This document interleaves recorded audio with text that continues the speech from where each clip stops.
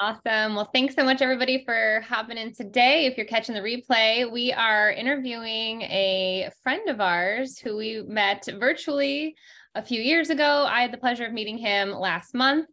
His name is Kyle, and you may hear us refer to him as Park Daddy because he is really big into mobile home park investing. And fun fact, when we started chatting a few years ago, he noticed that I used to teach at a school out in the middle of nowhere in upstate New York. And it was actually, was it your hometown, Kyle? That was my hometown. I graduated there from that high school you taught.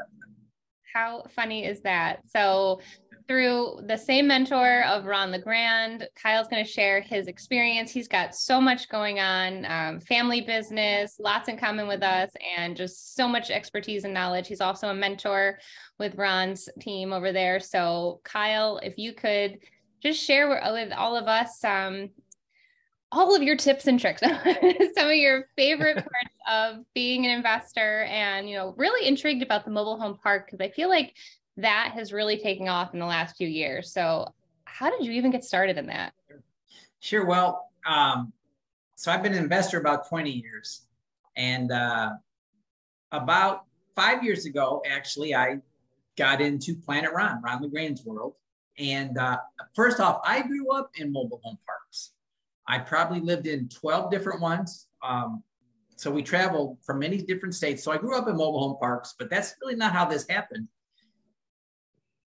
In Fort Wayne, Indiana right now, I've been here 23 years, and we do have a large property management company here. That's family run, myself, my son-in-law, my son, my wife, my daughter, and another team of about 10. I started getting involved in rental properties and just buying on land contract. That's all I knew at the time. And then I'd heard of this guy 15 years ago, this guy, Ron LeGrand.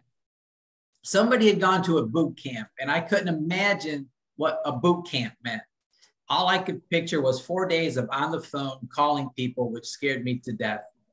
But I'm a guy who loves books and tapes. And somewhere along the lines, I got some Ron tapes.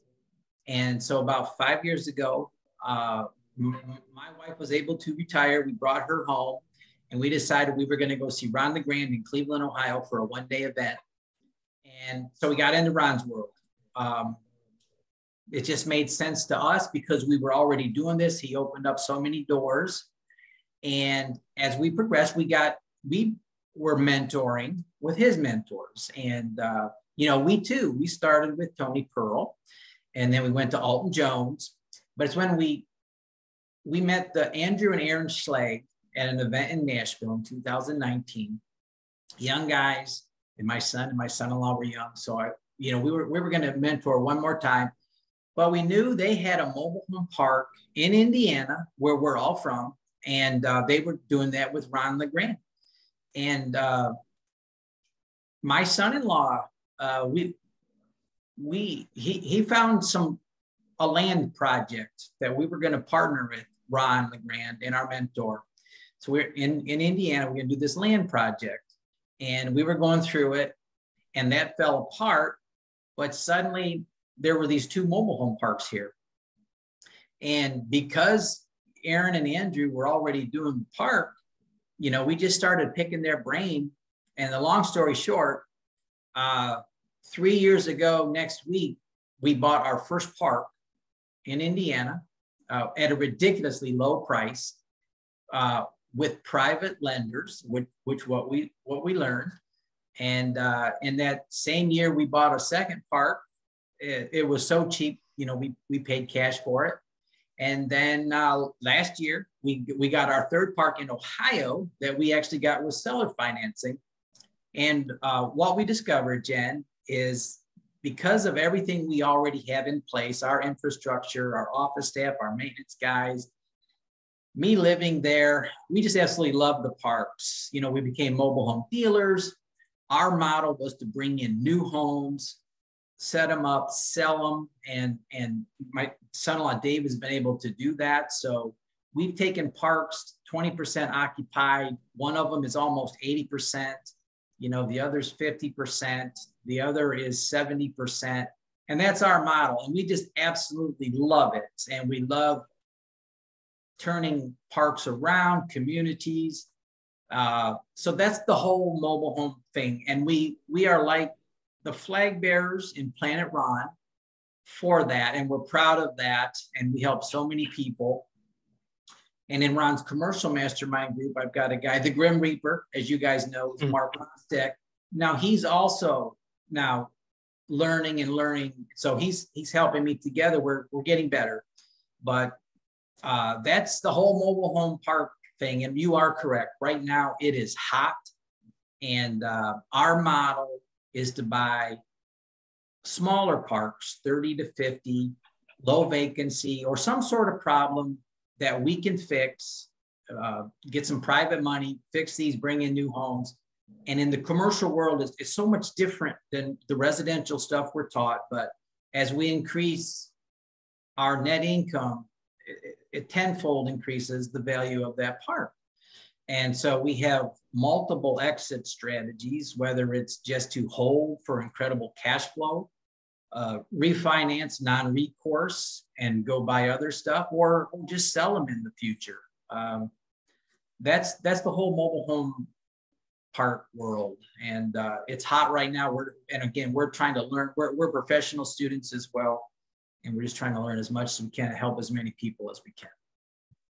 Oh, so that's fantastic. So what you're doing there, sorry, I just want to say, so you're finding distressed mobile home parks. Yes. That have some issues going on, knowing that you have a remedy to fix it. So you buy them right, you buy them low. You buy the property, you then stabilize it, what's going on, you fix what's broken by then increasing the value of the park. And then once again, you could keep it.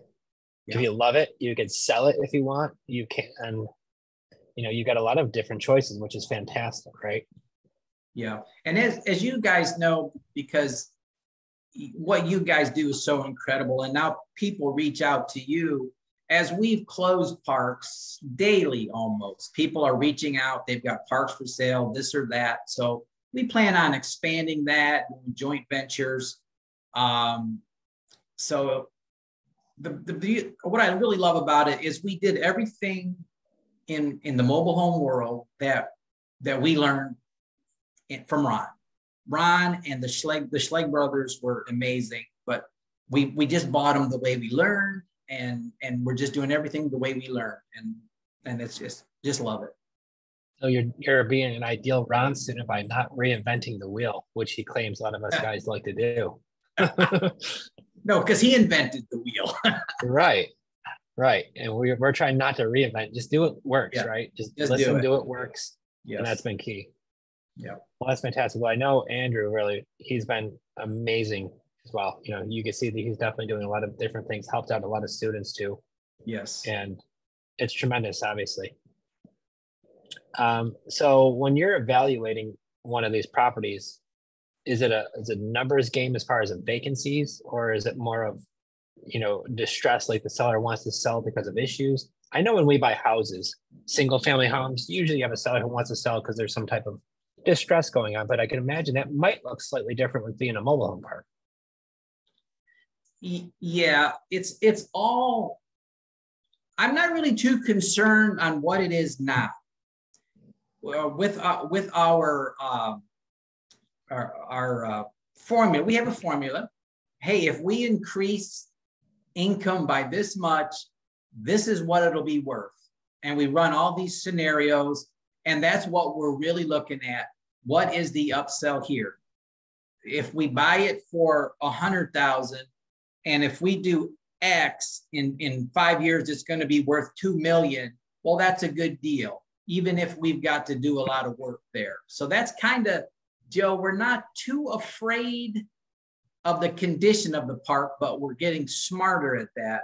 But is there an opportunity to increase the income? That's really the big sell. Can we increase it and make it attractive if we do want to get rid of it?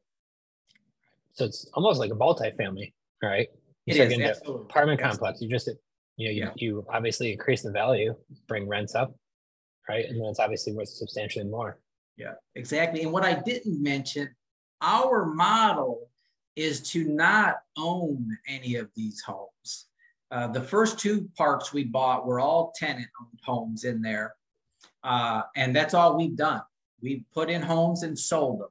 The third park we bought last year in Ohio, we acquired 10 park-owned homes with tenants.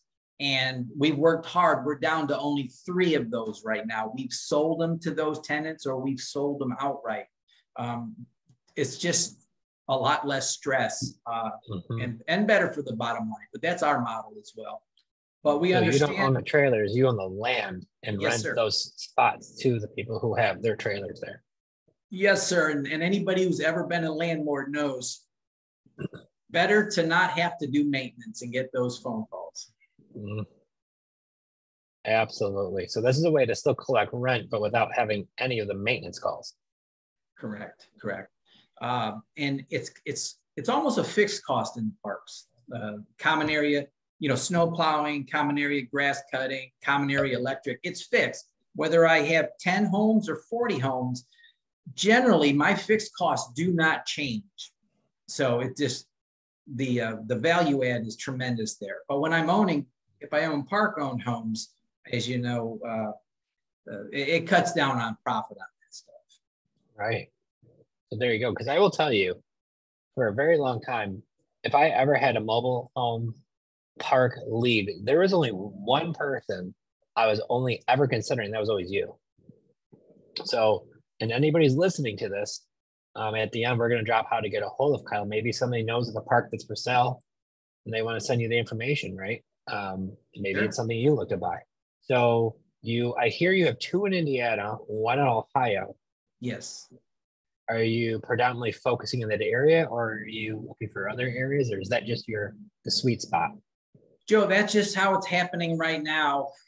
We've really dedicated this year to going in many different directions. If we go outside of that area, it'll probably be in some sort of a joint venture, which we would be willing to do with our experience and background and run these things. But we would, depending on the situation, yes.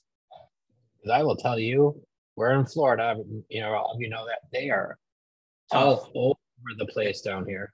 Yeah. I have a seller I'm working on right now, and he says that I want a trailer, but I don't want it in a community. And even trying to find those in a decent price range, boy, it's wild down here. So we're trying to help them out. So finding mobile home parks for sale is it similar or is it different than finding that single family FSBO, for sale by owner? Well,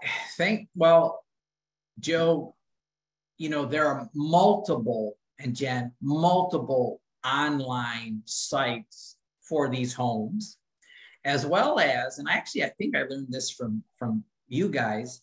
I'm in a lot of Facebook groups, and I just type in Facebook, mobile home investor clubs. So I'm in multiple Facebook groups that people contact me all the time with stuff. And as we became players, so to speak, and people just contact you freely behind the scenes.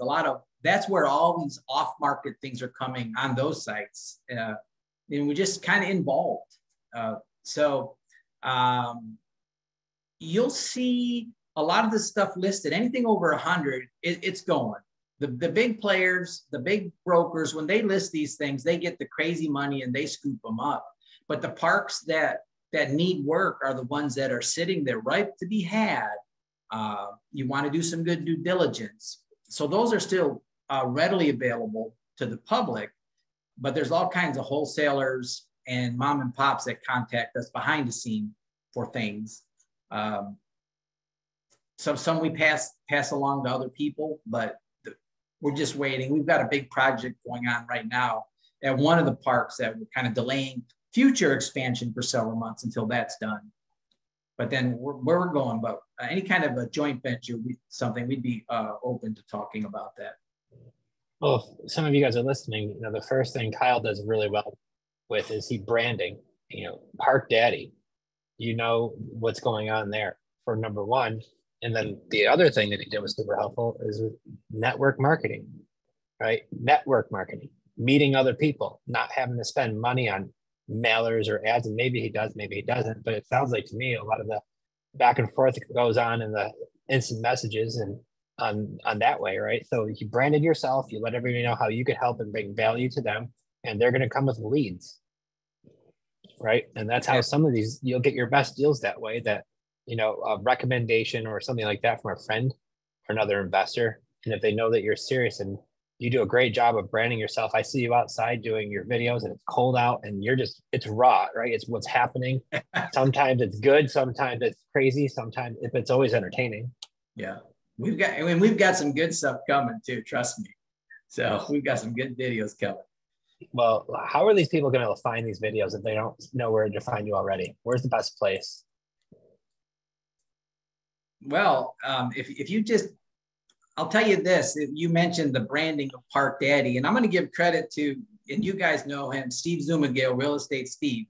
Oh, yeah.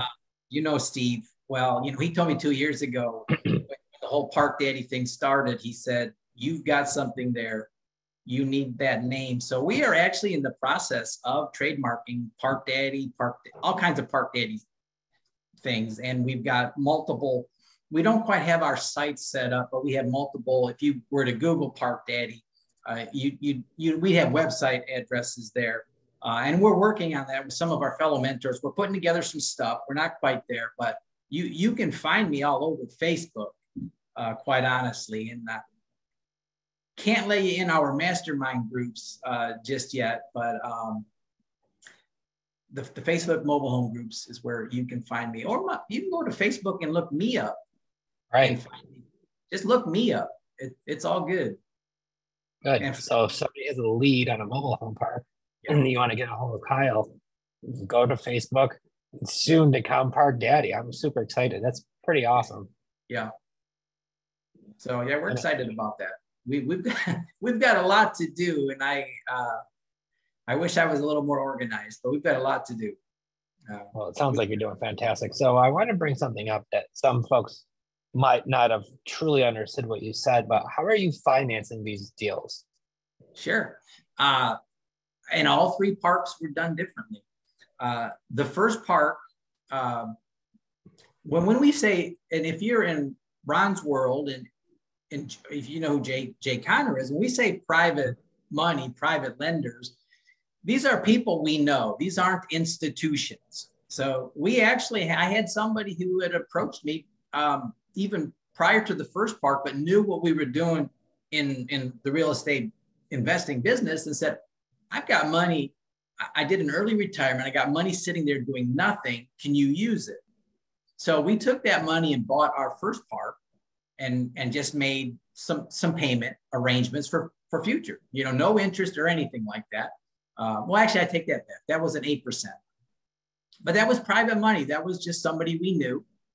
Now, the second park, just something we also learned, it was because it had a problem, a big problem, it was only $100,000.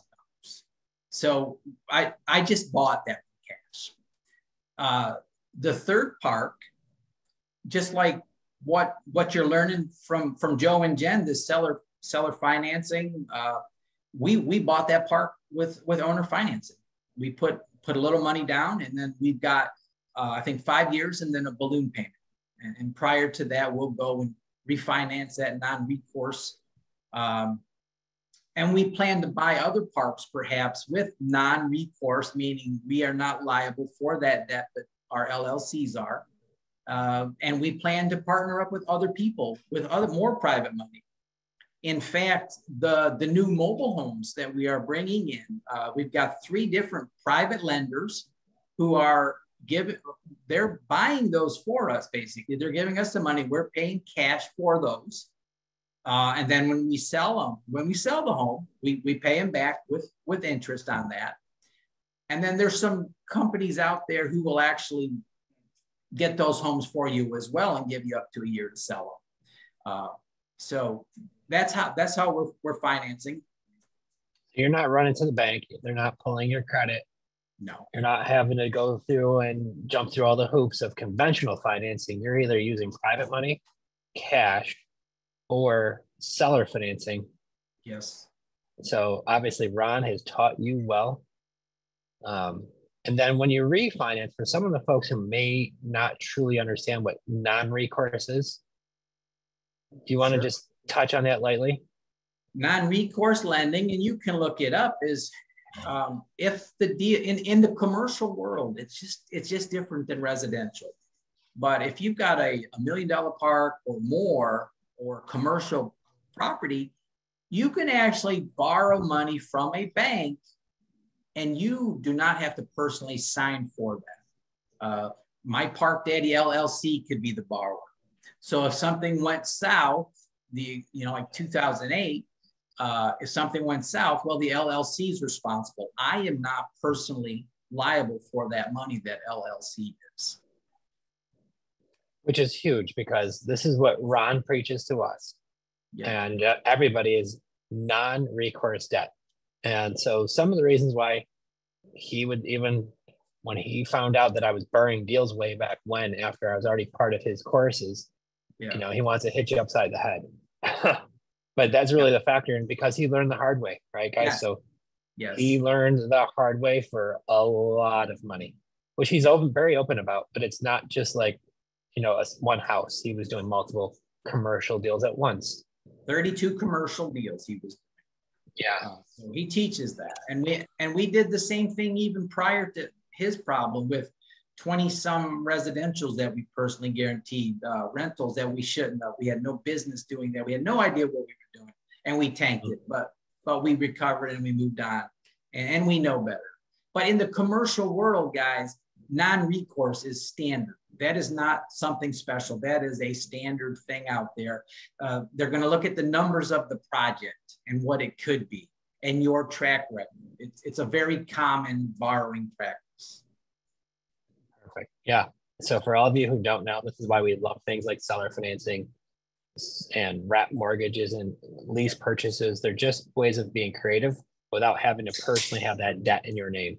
Kyle is talking about doing it on a commercial level, right? By having a loan. And there's lenders out there that will do this, right? They're going to probably have to look at you in a little bit different way, because like what Kyle says, they're looking at the properties and they're looking at the income. If those two things make sense for them, then you've got a good track record, and that's what they're looking for. They're not going to be really looking at your credit, because if that deal goes backwards, it goes bad, they can't come after you personally. They can only come after the property, right? And the LLC that owns that property. So just a very smart way to do it. I want to make sure we touch on that, because so many folks want to run to the bank and do it conventionally. And this is part of what we teach, is not that. And it's really just regurgitating a lot of what Ron talks about all the time. Right. So when you're finding these properties, you find your lender and things like that. Who's managing these? I heard you said you have a management company, but what's that like? Well, Joe and Jen, we are fortunate because we do have a management company. We are self-managing these. These parks, all three, are within an hour and 15 minutes from where we are. Well, I'm going to take that back a little bit. The two Indiana parks, we are 100% self-managing. Our maintenance guys go this and that. Everything is run through our office. We don't take cash at the parks. Everything is run through the office electronically. In the Ohio park, it's just a little bit farther away. And quite honestly, I lost sleep. I almost backed out of the deal because of that. But Ann Brandel, Action Ann, my fellow mentor buddy from Indiana, talked to me, and I realized no. So we bought that park, and all I did over there, I actually created my own little team of vendors over there. We still run all the admin stuff through our office in Fort Wayne, but we've set up some of our own repair guys out there. Some of our guys still go. So we're geared for that as a company. I would feel very comfortable, say we were 2 hours away or so. We'd be very comfortable doing most of the management from Fort Wayne, but we would set up another team in the area to better respond to the occupants there. You sound very similar to Jenn and myself. When we had our first deal and it was an hour from Rochester, we were so nervous at first. Like, it's an hour away. What are we going to do? And then you realize like what you said, you found a team and system that works for you in Indiana. And so you want to implement that same type team in Ohio. And sometimes that very first deal that gives you that confidence that, I can't just drive there in 20 minutes. Yeah. Yeah. And it's almost better that you can't, because then now it forces you to almost be a little better. That is true. Yeah. And like I said, I almost backed out of it. And quite honestly, Ann, we had a conversation. She said, "You're park daddy, you fix problems." And that next day I was just on the phone, just lining up a whole team. But so we're prepared to do this. And we're prepared to do this throughout different parts of the country. We may have, and we'll have some people in the area, but we can do all the admin stuff right from here, and all the rent collecting from here. Mm-hmm. And we were part of a mastermind group with Action Ann, so yes. We know her. She rocks. So she's my buddy out of Northwest Indiana. It's where Northeast Indiana. But just don't mention her pig Oliver. I always mention Oliver in a barbecue sense, but that's a whole. But Ann does rock. Ann rocks. She does her own simple business, and it rocks. She's the kind where we were in a mastermind, and she'd be like, "Oh, I end up," because she's a paramedic too. Yes. Yeah. And she'd be like, "Oh, I was, talking to so and so today at this event, and yeah, they're selling me their house, and I'm buying it a wrap." And I'm like, she just like bumps into them, and they turn into deals for her. She's got some magic gift.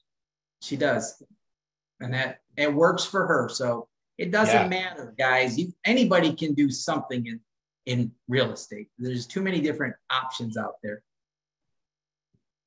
And you're right. It's hard not to get that shiny object syndrome, right? And just jump from one thing to the next. And this looks great, and this looks great.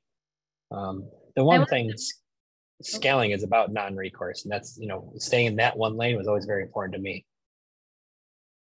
Yeah. Sorry, I was going to bring up, because when I asked you to kind of give us a little bit more about your bio, and it's not just mobile homes, like you have rental portfolio, you have some Airbnbs. So are you continuing to add to all of those other avenues as well, or are you strictly focusing on mobile home investing at this point? Well, no, Jen, we are pretty much doing everything. We've got, I think, 6 Airbnbs right now. I hope to have 12 by the end of the year. We're currently working on more. And I have my wife's heavy into that one, my son-in-law. So different people are doing different things. I'm not, the pretty house business is probably, quite honestly, the least amount of what we're doing right now, as I personally am focusing on the parks, the park daddy stuff. We may even sell off some rentals to put towards parks, but we do the student housing as well. We've got a real estate company in-house. And so anything's on the table. As you guys know, when the economy turns, different things pop up. And so we're just, and as you guys are seeing, what you're doing is going to get huge here in the next year or so, more so. So that's just the trend. Yeah. And I think it goes back to what gave me goosebumps in the very beginning when you started talking, was that you're constantly learning, and that you're a professional student. And it's these kind of mindsets that truly allow you to continue to grow and add to portfolios and change things. So I think that, again, it's, if you think you know everything, then, the doors close really quickly and it gets a little crazy. So I love that you shared that, because we too are constantly learning, and who else can we learn from, right? Correct. Yeah. That's why we wanted to have you on here and really just shed some light onto that, because it's amazing what you've got going on. Well, thank you. And almost every student I deal with, when we get to the social media type stuff and advertising, I'm always mentioning you. I've sent the picture of you holding your yellow sign to so many students, but what you guys do, and you make it look easy, so that's how I learn as well. That's how I learn. Well, you find out what recipes work good from other chefs, and you make them what works well for you. It's really smart. So I have to ask, what do you look for, for your risk reward when you're looking at a potential park? Okay. Keeping in mind, I failed miserably in my first career in real estate. not too much scares me anymore, but I'm educated. Okay. If I just think a park is too far gone, what is the effort that we're going to put into this? How much money is it going to take to turn it around? Things like that. And when really the due diligence part of it, what kind of a sewer system does it have? How old is it? The drinking, how is it set up with utilities? How many of these homes are park-owned homes? That's really, at this point in time, not much scares us, but how much do we want to have to put up with to get to where we want to go? Quite honestly, where does this park sit? Does this make sense? We're doing parks that, quite honestly, people in our mastermind group won't touch because they want to do everything by the book and run their formulas, but we know what we're capable of, so that doesn't bother us. And that's kind of a weird answer, but we certainly don't personally guarantee anything. So that's how that plays out. But we will wait to buy the right park. We're not out there. We've not spent over $500,000 for any of these parks. And these are all going to be 2 million plus parks when we're done. And it's just most of what we're doing is infill, perhaps upgrading the lots and infill with some capital improvement in our world. Unless we go out and get a bunch of investors who want to do something from scratch, we're not going to take that project on. But it's ones basic. that obviously are not overly tore up, so they don't make sense. But once again, you have a system, you have a team in place that helps you analyze these deals, aka the Grim Reaper. And for some of you that don't know why they call him that, is because he kills your deals. He kills the deals. But he's looking for how the deal can expose you, right? Why is the deal not work, and maybe shed some light on it that you don't see. Correct. Right. But it is all about the numbers, though. What is it now? Is there an opportunity to make more? We're not going to buy something just like anything else. We're not buying it at retail to hang on to it, unless it was perhaps a 1031 exchange type situation. Right. But I feel really good about what we know and what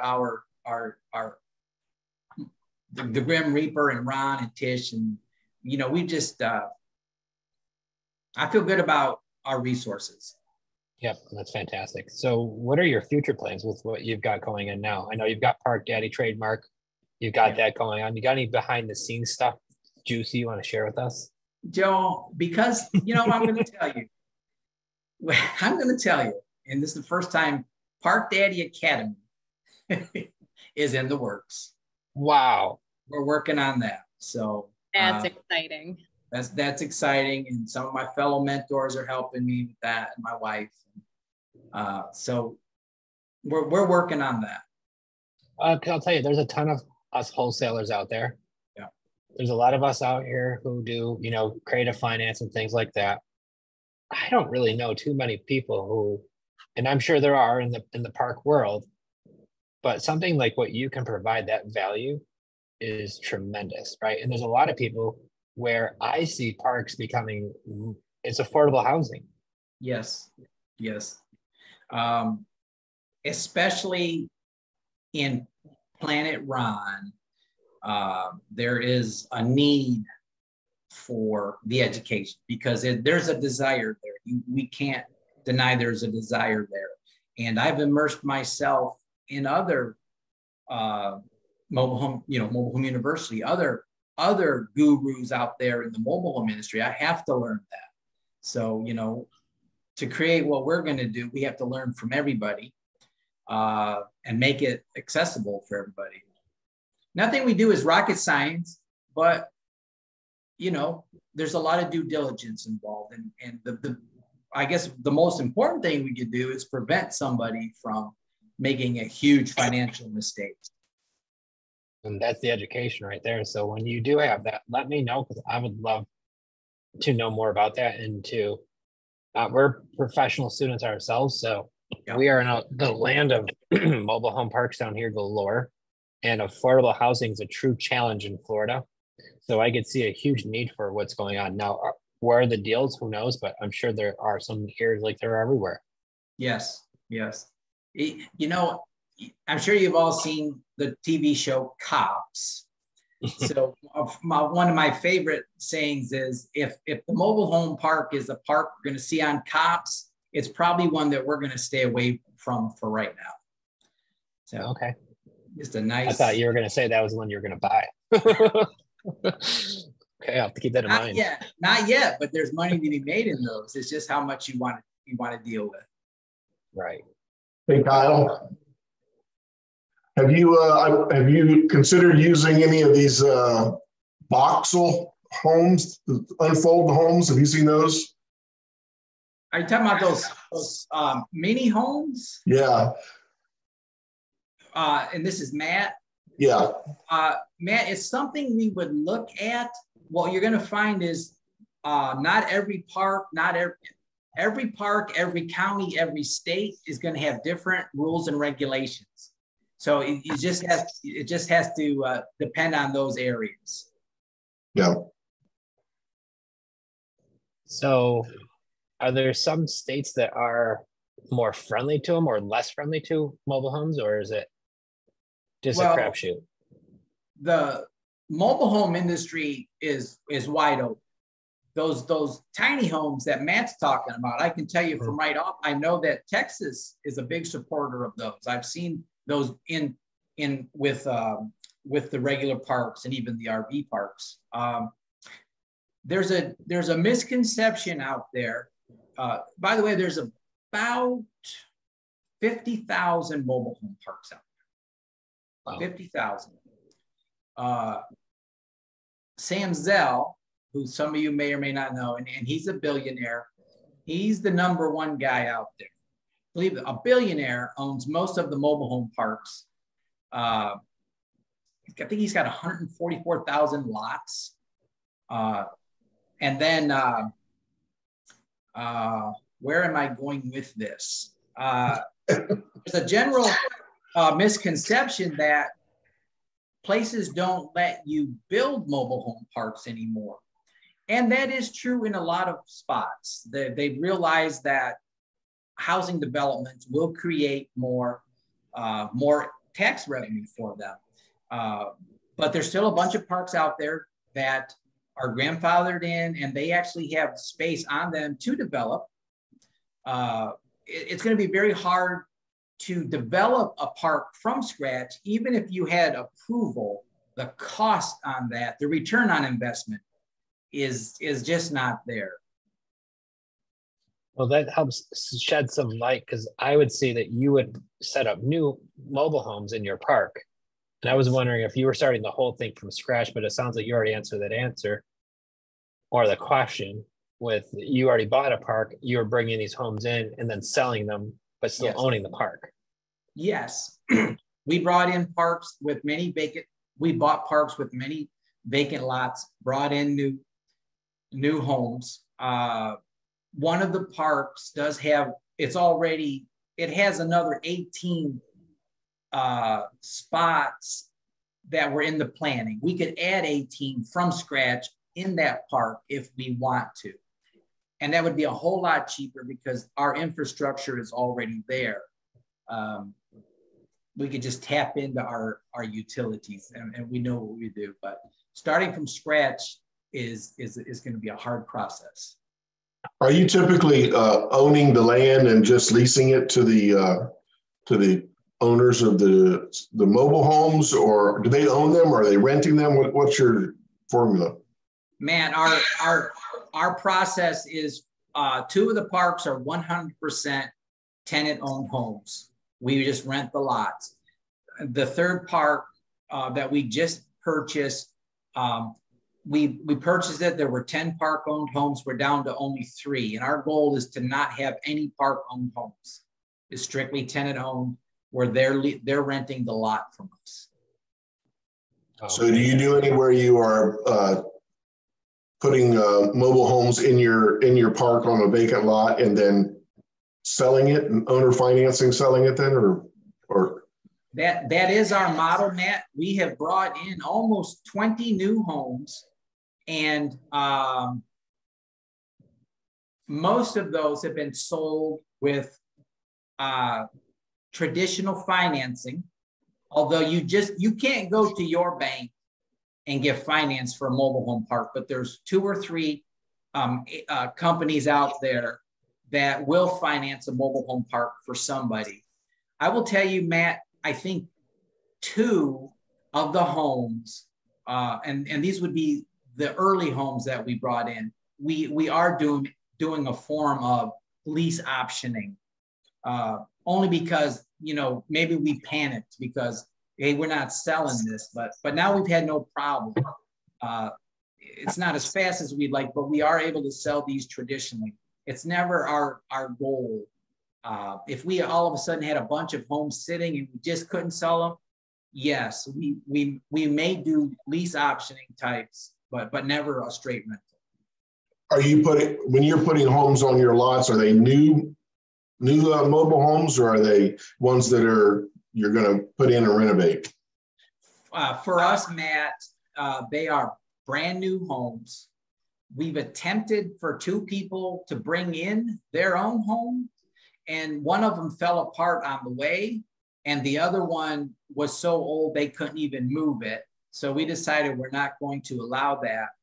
The one park that we did acquire, the 10 park-owned homes, 6 of those we sold off to the current occupants, gave them a great deal, basically gave them the home, and just kept that price as their lot rent. We did just renovate one of the homes and sell it on a land contract. My son-in-law did that. So that's not our model. We would if we acquire parks, and we will, and they are able to be fixed up, we will either do that or ourselves and then sell them on a term or outright. We don't want to get into that business, but we will because we are capable of it if we had to. Awesome. Keeping in mind, the older homes, you know, nothing is standard on those. The windows are different sizes, the plumbing is different, everything's different. You just can't go to the hardware store and get those pieces. It's complicated. It's doable. There's just no money there, in my opinion. Sorry, so Joe. No, I'm glad we got that. Great questions. So one of the questions we had is, what's the typical entry cost for one of these deals? Sure. When we bring in a new home, it costs about $10,000 to get it all set up. And by set up, I mean that the new home comes in, it's delivered by the factory. Then there are professional setup crews. We have to pay them to set it, to block it, to level it, hook up stuff. Then they have to be skirted. Then we supply steps. Then we supply a matching shed to make sure there's a shed from day one. We install central air conditioning. We want everybody to have central air conditioning. We install a dishwasher. We want everybody to have that. And if there were some parking, some miscellaneous improvements we had to do to make the pads ready for them. So it's generally about $10,000, maybe 12, on our end to get that home ready to sell the way we want. It would cost you, if you wanted to move your home from our park, it's going to cost you probably $5,000 to get it moved and set back up in another park. So it's not really cost effective for you to do that. In fact, when we bring the new homes in, we sell the wheels and the axles to the installers, and they take them away, and the tongue. And so it's not there, just to make it that much more difficult. All right. You don't want it leaving once it's there. Right. And it wouldn't make sense anyways for someone to move their home. Now, if there was a decent home to come into our park, we may pay someone the $3,000 to $5,000 to move it into our park. We believe we would recoup that in a year and a half if it was a decent home. So that would make sense if it was the right home. Are these typically single wide or like double wide trailers? We personally are only doing single wides right now, 16 wides, occasionally a 14 wide, depending on the space. Now we've inherited some double wides, but right now it's not our intention to bring any of those in. What's my typical cost of entry to buy a mobile home park? That depends. Wow. I mean, that depends. Like I say, I bought a park for 100,000, but I'm putting in a $500,000 treatment plant right now. I bought a park for 175,000, but we had to upgrade all the electric and enlarge the pads, which is very common. The older homes were so much smaller. A turnkey park you're probably not going to get a turnkey park for under $1 million. But if you do our model, it depends though, man. Well, you're going to do some work. If you're willing to do some work, you should be able to get something nice for under $500,000. Well, let me rephrase that. By nice, something that you can turn around and increase that value big time. Interesting. And I guess once again, it depends on the price point you're looking at and what kind of work it needs to get it in there, right? So I know when I look at a cost of acquisition on a deal, yes, I'm looking at closing costs. I'm looking at how many months of rent. I'm looking at renovation costs. So I can imagine everyone's going to be different. It's not just the actual price or just the closing costs, because behind the scenes, you're now having to do a lot of things to get the property stable and then bring it up to where you want it to be. So there's going to probably be some hefty costs behind that. Potentially hefty cost, but some basic stuff. And the mistake we made, and you make mistakes as you learn, was maybe we did too much. Maybe we did too many improvements right off the bat that we could have waited a year or two, and keep that money, do something else with it. And so that's we're a little bit smarter moving forward. That hey, we don't have to do every single lot right now. Let's just do the amount of lots we're going to bring homes on, increase that income, and then just move forward from there. Very cool. It's all numbers. But I think it's just reverse. I think if you're willing to sit on, I'm not going to get a return on my investment for 3 to 5 years, but when I do, wow, it's a big one. So it's a different game, right? You're not looking for that monthly cash flow as much as you're looking to spend some money, get it up to speed, and then obviously get potentially cashed out or have a lot of value there in a handful of years. Everything has to do with raising the net operating income. Everything, every home that comes in, I just think of, oh, wow, that income just went up almost $4,000. So everything we do revolves around raising that because it raises the value of the park. Well, that makes good sense. I got one last question for you, Kyle, and I know you're busy, so we're going to be mindful of your time. Thank you for answering all these questions. Do you have a base cost? This comes from Trace. Do you have a base cost of the park on the rents, the land, or how do you evaluate if it's a deal or not? Yeah, absolutely. In my mind, target rent, well, 3 years ago, target rent, if we got rent up to $300 a month, now we didn't buy any of them, but that would be our target. That was 3 years ago, and now it's $350. The lot rent isn't important to me because if it's low, we're going to get it back. I will tell you this, as far as some basis, and the new mobile homes, that are coming in are costing us approximately $40,000 to $50,000 right now, depending on which manufacturer. And I'll just use the term, that's COVID pricing. When we started 3 years ago, they were $30,000. So those are the base prices, though, 40 to 50,000 plus our setup costs. Those are new homes? Those are new homes. Wow. And those are decent new homes with 2x6 construction. And we're fortunate we have several manufacturers within an hour of us here.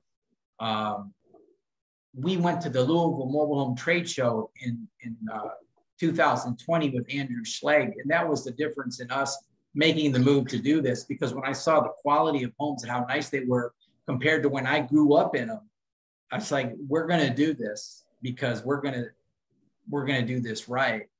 And you can spend a whole lot more than that, but that's what we're spending to get these people in. So they're ending up, most everybody that finances is ending up with a payment between $800 and $1,000 a month between lot rent and the home payment.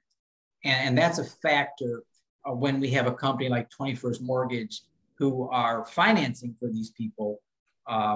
They're looking at what the lot rent is and what the home price is to see if it makes sense for these people to buy it. So it sounds like you have a whole system in place.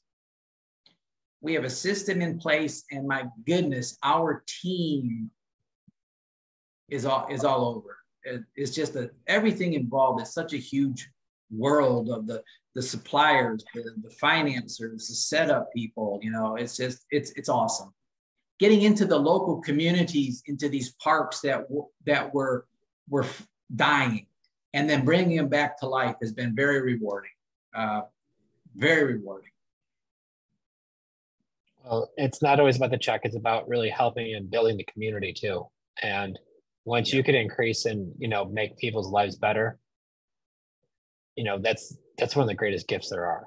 Yeah. And obviously if you can make some money along the way too, it's just a bonus is how I see that.